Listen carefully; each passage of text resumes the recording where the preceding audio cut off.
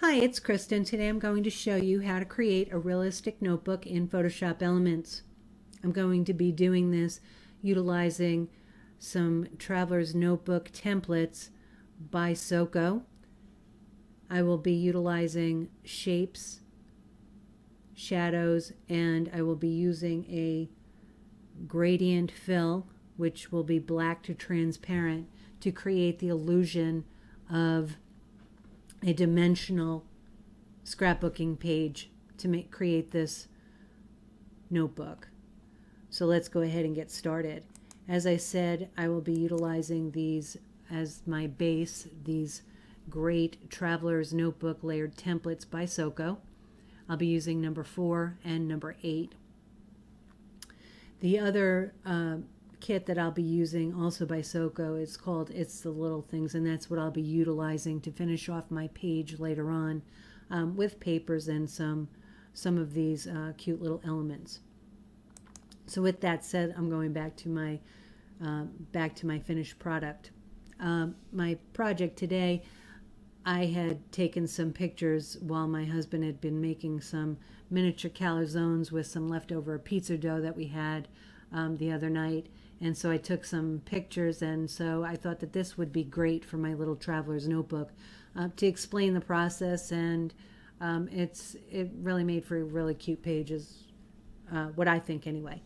So that's where this came from, and as you can see, these are the templates. This is number 4 that from Soko's Traveler's Notebook templates. This is number 4. The other one I'm using is number 8.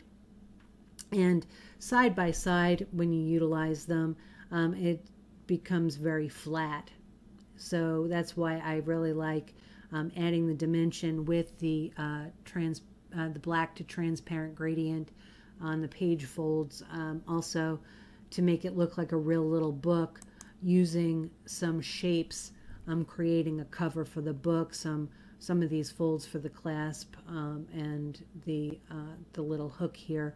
And like I said, some of the shadowing, so that it'll create like it's folded, and it gives you more of that three-dimensional look. So let's go ahead and get started. We're going to open up a new workspace, and I'm going to flood fill this the background contents with white. So that's where I'm starting already, with a white background. The next thing I'm going to do is I'm going to grab my rounded rectangle tool with the radius of the corners to be 10, and I'm going to choose a gray tone as my fill for my rounded rectangle. And I'm just going to draw out a square here in the center, actually a little bit longer than it is wider, for my notebook. When I let go, that automatically fills it in, and as you can see, it has the little rounded corners. I'm just going to go ahead, and because this is a shape, I'm going to just simplify the layer, and I'm just going to rename this cover, so we know that that is the cover. Later on, when I go to finish off my page, I'll end up putting a paper and some pattern over that. So, but this is what I'm going to be using as the cover. Let's go ahead, and I want to adjust my cover just slightly. I'm going to use the marquee tool, the elliptical marquee tool, and I just want to, just from the edge of where that roundness starts over to the other side, just about that is good. Let go. I'm just going to add a new layer. Let's go ahead and add a new layer, and I'm just going to flood fill this right now with black, just so we can see it. And it is on its own layer, so there we go. All right, now I'm going to Control D to turn off the marching ants. I'm just going to slide this up using my arrow tool. And as you can see, by my putting that elliptical shape tool here at the top, it will end up showing like it'll be bowed. So let's go ahead. We need to going to be masking that out of my shape. So let's go ahead and Control and the thumbnails, put the marching ants back on that shape.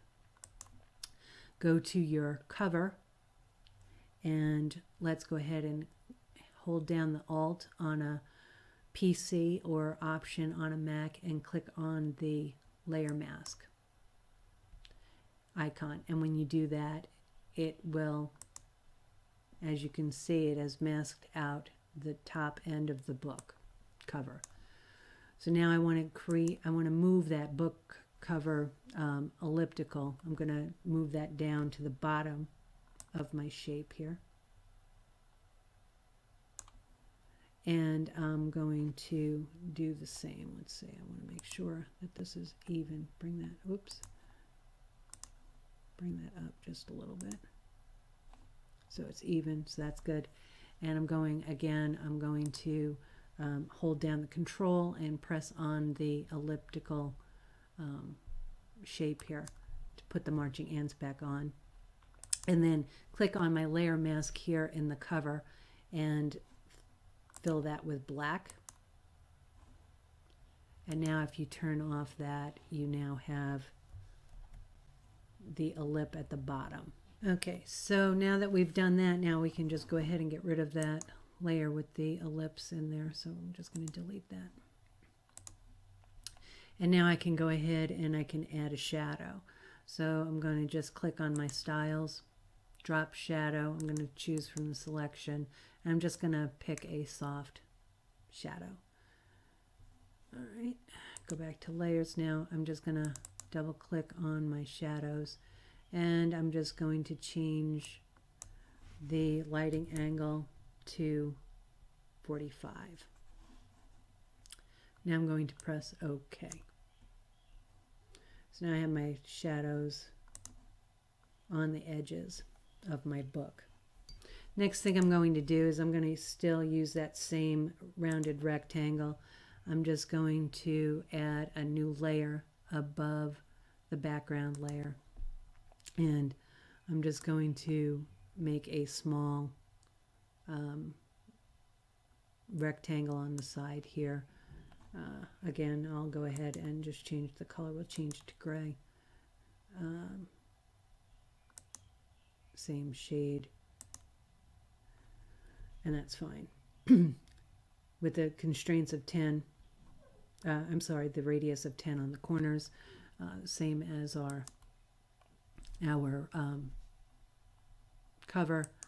going to right click, we're going to simplify it. We'll hold down the shift on your FX and just drag that to your shape. Oops. Go ahead and, I'm sorry, the Alt key. Click on the FX and your Alt key and that'll put the same effect on the clasp. We're going to go ahead and do Control J and duplicate that and then move that same shape. We're going to move that to the other side using our arrow tool. And we will go ahead and add that to the other side so that it'll be even on each side.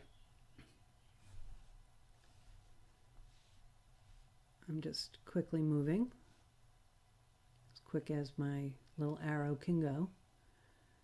And once I have that on the other side, then we'll just add a little circle to work as the loop. Okay. And now using the shapes, and we'll go for a custom shape. I have the circle here with the tint. I'm going to use the gray, and again with my background layer in the background selected, just do a little circle there, and again Alt and grab the FX and move that down so you have the same style. Go ahead and simplify that. So now I have my little hook and the two side areas. Okay, so now we have the basis for our cover. The next thing I want to do is I'm going to bring in the templates from the Traveler's Notebook. And I have this, so we'll just open that. I'm going to highlight all of the layers, right click, duplicate layers, and when this brings it up, just go ahead and look for your workspace. Mine is called Untitled 1, and select that and then say OK. And when you do that, if you look at your workspace, it has put it all underneath. So just grab them while they're all highlighted in the layer panel and drag them up above the cover. And now you can, with the bounding boxes, just go ahead and just going to OK, and just grab and resize, because we're going to want to place them side by side. So go ahead and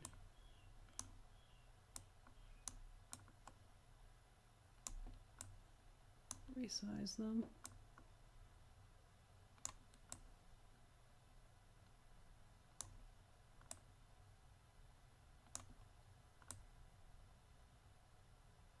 Okay, that's good. Now I'm going to do the same with the other template for the other side. While I have them still here, I'm just going to make sure that all of these are linked, so that this way, if I want to move this, it's all together. Okay, and now we'll do that for the other side. Okay, now that I have both of them side by side, as you can see, it's kind of flat and it really is kind of one dimension, and we want that, we want to add life to it. So what I'm going to do here is, first I want to, this bottom layer of the left side of the book, I just want to duplicate that layer, because this is going to be our extra page. So just go ahead and duplicate that. The bottom of it, just that bottom one, just unlink just by clipping on that, because we don't want that attached to the rest. And then just go ahead and with the bottom layer unselected, go above and get that photo frame drop shadow, that all the way up to the label or word bit, and hold down your shift key and click on the layer or word bit. And once that is highlighted, just with your mouse, right click on the mouse and create clipping mask. And what that did was it took all of this and clipped it to that base page. We want to do the same thing with the right side. Go ahead and duplicate that layer, right click and duplicate that layer, unlink it, and then go ahead and select all of these and create clipping mask. So now you have these all clipped on the right side. Now let's go ahead and give this right side page, let's go ahead and give that a light or a low shadow. Just go ahead and click on Styles, look for your drop shadows, and click on Low. That's going to give a slight shadow here to the bottom. And I want to make that even lighter. It's a little bit too much for me. I'm going to make that size 5, and the distance I'm going to make it 1. Okay, and a 45-degree angle is fine. Go ahead and select OK. Now we want to do the same. Go to the extra layer there on that right hand side, and now I want to click on Distort. So do Image, Transformation, and Distort. And what we want to do is we want to just grab just a little bit and move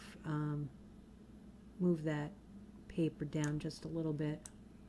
on both the top and the bottom, so it kind of, you can kind of see the extra page. And then click OK.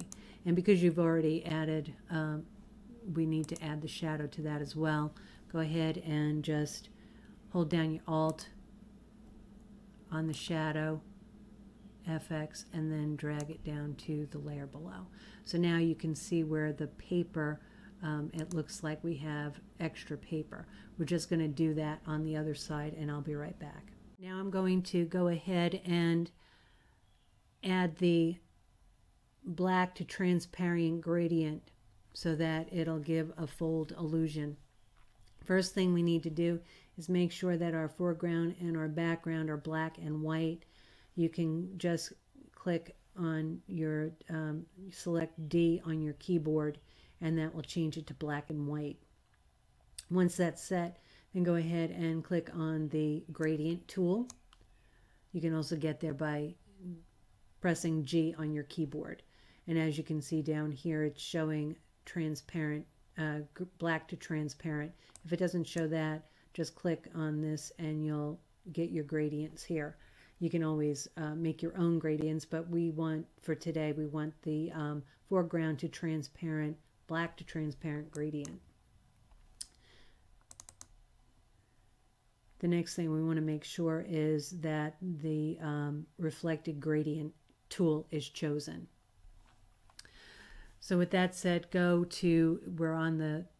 going to be on the left side, so I want to go up here to the top of the left side, and I want to add a new layer. Go ahead and click on your new layer icon. Then we want to clip that, so go ahead and right click with your mouse and create clipping mask. So in that clipping masked blank layer is where we're going to be putting the black to transparent gradient. With that selected, with your mouse, go to mid point of your right hand side of your of the layout, and drag with your mouse all the way over to middle of the left side of the template, and then let go. And now that has put a black to transparent gradient on that side. We want to maybe lower the opacity just a little bit. I made that about 82%. So that's on that side. Now we want to do it on the right side. So we're going to do that same step. Go up to the top, add a new layer, right click, create clipping mask, and with the gradient tool, the same. We're going to go from the left hand side over to the right. And again, we're adding that black to transparent gradient, and we want to dial down the opacity on that a little bit, maybe about 67%. So here we have 82%, we have 67 on the other, or 66. So now that gives it the fold here, and it looks like the page is open. From here, basically all we're going to do is add our accents, our photos, our journaling. So I'll go ahead and I'll take you through just what I did with the with my page.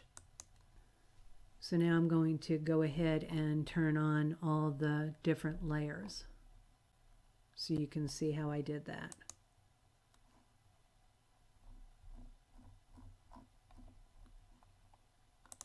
Here I'm adding the background, some shading, and and the papers. Then I'm going to be adding on to the shapes. I'm adding my papers with some texture to them, doing that on both sides. Then I'm also doing the cover of my book. Then I'm adding the pages. I'm adding some texture. I'm adding some of the elements and the photos. And then I'm adding the black and whites. And I'm doing this for all of my layers.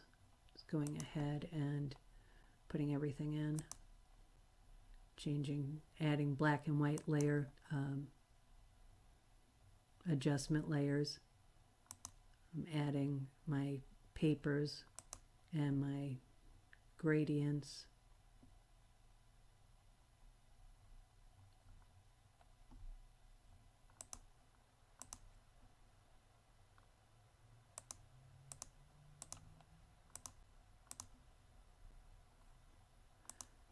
And as I complete this,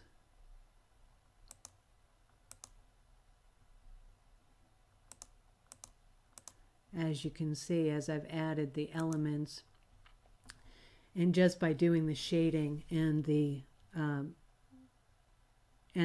papers to my and the shading, the shadows, and the elements to my page, I've created my little traveler's notebook, and it has a more realistic feel.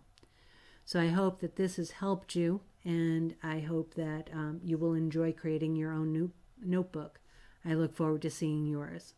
Thanks for tuning in. See you next time.